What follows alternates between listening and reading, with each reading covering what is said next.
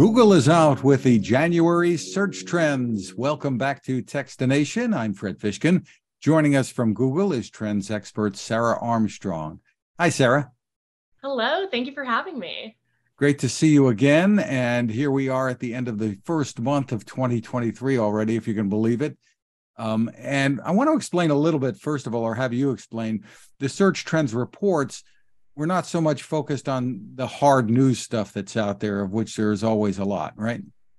Right, so people come to Google every day to get that information on the top news stories of the day. We certainly see that every single day in the trends, and anyone can go check out what's top trending today, yesterday at google.com/trends. What I have for you today are some of those more fun, light, entertainment, pop culture, weird news trends that we don't always get to peek at. And what are the trends that led the way then in search on Google in those categories? Yeah, so for entertainment, we had the Golden Globes this month. Prince Harry released his memoir. We also saw some of those air travel frustrations that people experienced in December that carried over into January. Sports were top of mind, and then it's Girl Scout cookie season, which I'm excited about. Okay, well, let's talk about what some of the results are here with the trends. First of all, in entertainment, you mentioned we had the Golden Globes. We also had the Oscar nominations, right?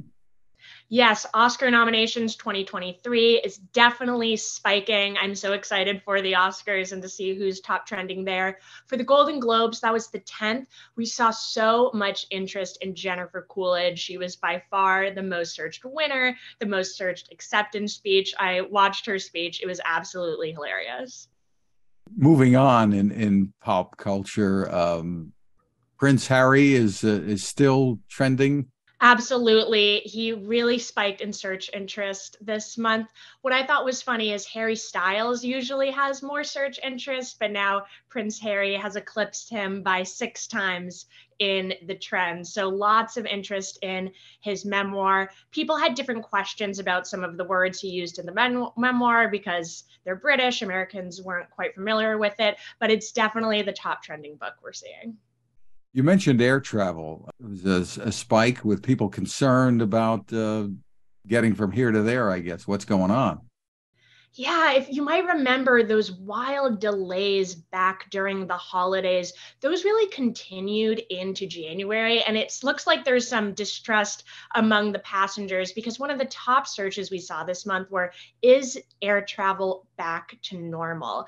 People were searching for delays far more than cancellations, which I thought was interesting. And one of the top questions was, how long does a flight have to be delayed before you get compensated for it? Interesting.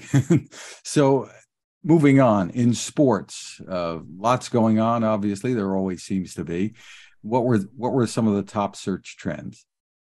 Football was the big sports story this month, both college football and the NFL playoffs. Folks are very excited for the Super Bowl. We're already seeing that interest. And so the biggest matchup in the divisional rounds, the Eagles versus the Giants, folks were super excited about. And now we're seeing the Eagles take it all the way to the Super Bowl. So I'm expecting more research interest there. And of course, they'll be playing Kansas City. Will we be looking at which city is generating the most search trends?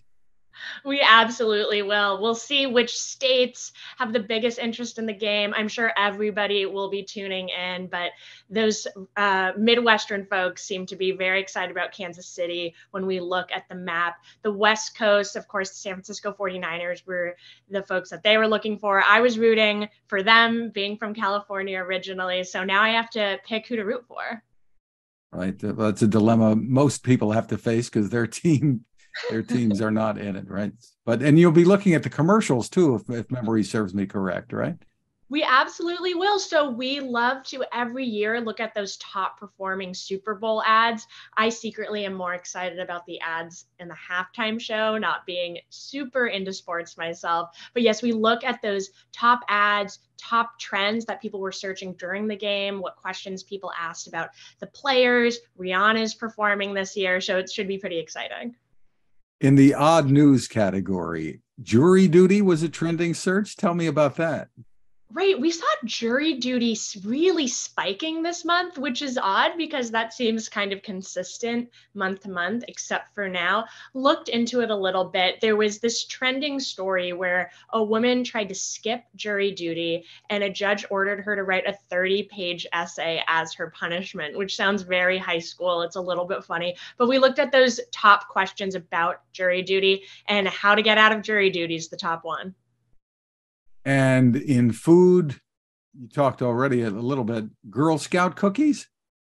It's Girl Scout cookie season. They start selling in January, so we always see a big spike in interest around this time. I think it's funny that it coincides with people making those healthy New Year's resolutions, and then the Girl Scouts come out with their cookies. But Thin Mint is the most popular cookie overall. I definitely relate to that. That's my favorite. But this year, Raspberry Rally, we're seeing a lot of interest in. That's their newest cookie. Very interesting. So for more info, where can folks go to for more on this? You can go to google.com/trends. Sarah Armstrong, thank you again for spending time with us. Thank you so much.